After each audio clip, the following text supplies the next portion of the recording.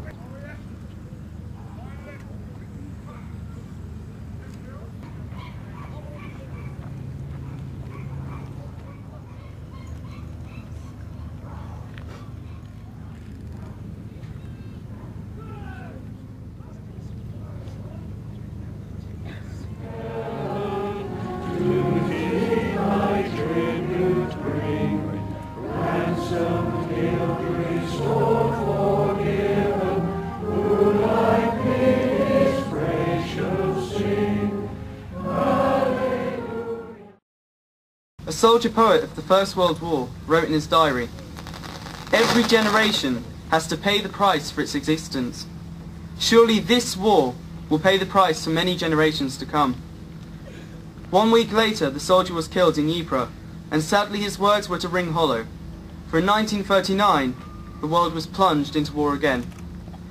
In remembering the Second World War, we acknowledge the debt we owe to all those who fought for our future by land, sea, and air, and to those who served on the home front.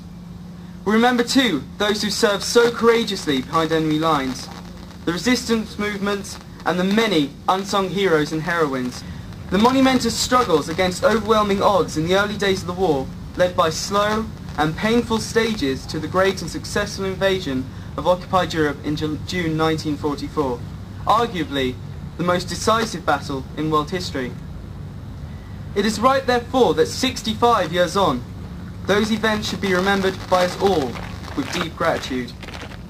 And now, a Frenchman wrote, "Every year, friends come to our shores to solemnly meditate in gigantic cemeteries. And to those heroes that the flowering apple trees now give shelter to parents and children who believe in freedom, love and beauty, and whose hearts are filled with hope and joy. And now that the Normandy countryside gives protection beneath its hedges to men who are perhaps wiser under calmer sky. In a changing world, we must never forget the dedication and sacrifice of previous generations, and the human spirit that persists even against the most overwhelming odds."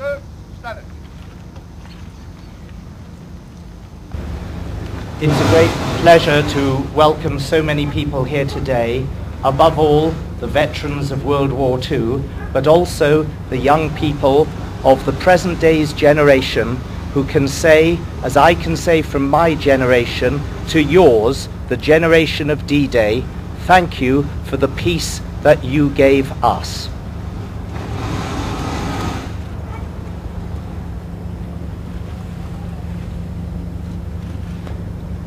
the original plaque was unveiled on the 50th anniversary, and it says, "In memory of those who gave their lives during the D-Day invasion of 1944, when thousands of Allied troops departed from these shores, this anchor commemorates the 50th anniversary of the landings," to which we now have an additional plaque which commemorates the 65th anniversary. And we will always remember what we owe to those of that generation who are here today and who never returned.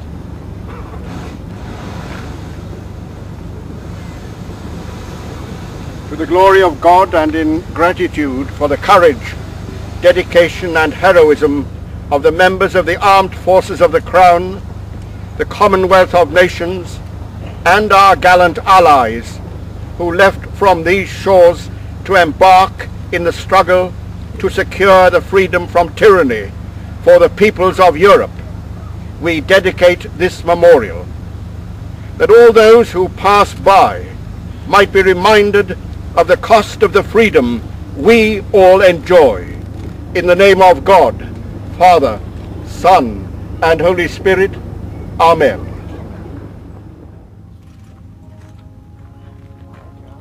Royal Air Force Association, Royal Observer Corps Association, British Limbless Ex-Servicemen Association, Hampshire Regiment, Help for Heroes, Air Training Corps, Hampshire County Camp.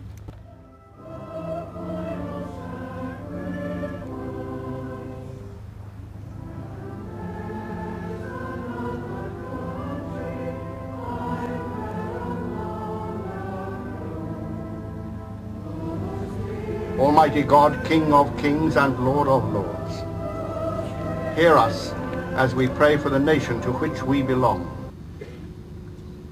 Guide with thy eternal wisdom our sovereign lady, Queen Elizabeth, and all her counselors. Make us strong in faith and righteousness and in the love of freedom, and grant that we may still be counted worthy to do our part in the leading of the nations of the world into the true paths of peace, for the honor of Jesus Christ our Lord. Amen.